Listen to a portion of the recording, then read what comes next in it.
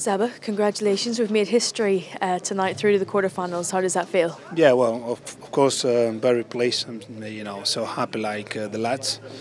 Obviously, we've been working really hard for this moment. To try to go through in the Champions League. We know how difficult this competition is.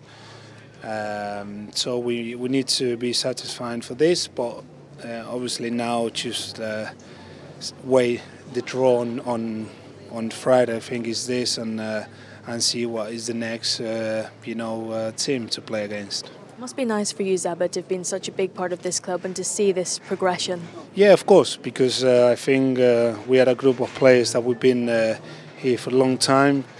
I think every season we were just trying to win trophies for the club. We won FA Cup, we won Capital One, we won the league twice, and Champions League is one of those competitions that we are looking for to try to win in the next few years. So, as I say, now it's just time to enjoy this moment. I'm sure that all City fans will do as well. But tomorrow it's just time to think, to forget about Champions League and be 100% focused on United game on Sunday. We know how special this game is for everyone, and it's just time to prepare that game. Might not have been a classic game tonight, Zaba, but we did our job, especially defensively, clean sheet. And yeah, of course, we knew before the game that we won 3-1 the first game away from home. So today was just trying to do the job and be solid at the back, not to concede too much space and not get exposed. And in the second half, we missed a couple of chances that probably we should have scored at least one goal, but unfortunately we didn't. So that's okay, job done. So pleased for this. Only negative, of course, the injuries to Vinny and Nico. I know, it is a shame.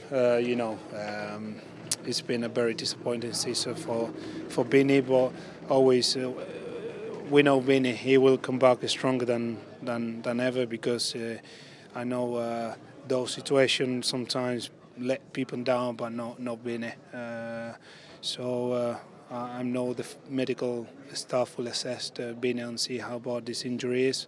Hopefully not too bad, and he can recover, as soon as possible. The same thing for Nico Tamendi. We'll see. Hopefully it's not too bad as well.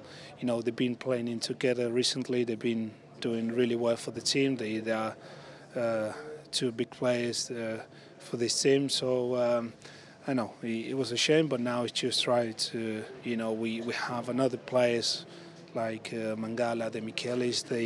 They've been playing before for this team. So it is a moment, to talk about the strength of the squad in those situations when you lose players like this. And but we'll see. We have to wait for for the result of the MRI or scan and see how bad is it. You've mentioned it already, Zaba, but how big is Sunday, especially considering how close we are with United? Well, I've been here for a long time. I know always we have from tomorrow, Wednesday, to Saturday, Sunday to talk about this game, to prepare.